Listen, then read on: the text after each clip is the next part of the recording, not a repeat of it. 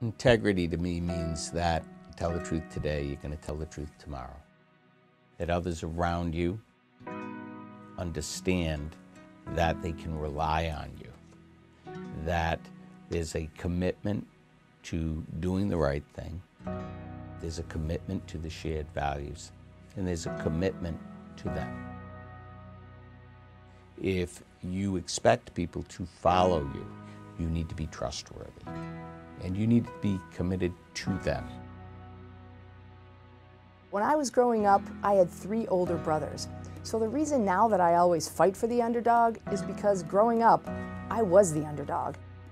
I was the only girl with these 3 older brothers, and my father wanted each of my brothers to go to law school.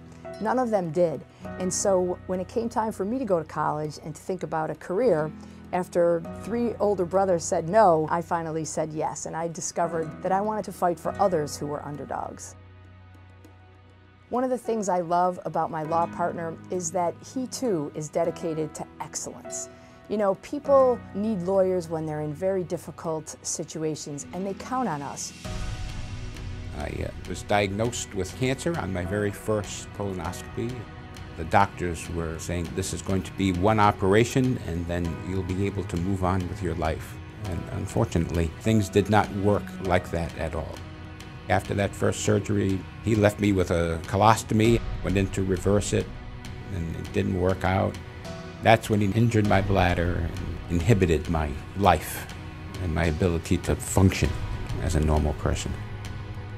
When I came here to meet Joe and his staff, I felt comfortable right from the beginning.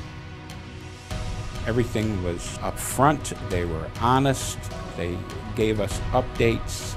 They always called me before I called them, and I knew we weren't going to have to go anywhere else. As a client, you can expect that everyone at Marasco Nesselbush will treat you with dignity and respect. We'll listen to your concerns, we'll return phone calls, and we will develop your case to ensure that we achieve the maximum recovery that we can. It's a commitment to justice. Joe and I and our lawyers work so hard on behalf of our clients. We're like street fighters when it comes to getting people what they need, but also what Joe and I know is the right thing for them.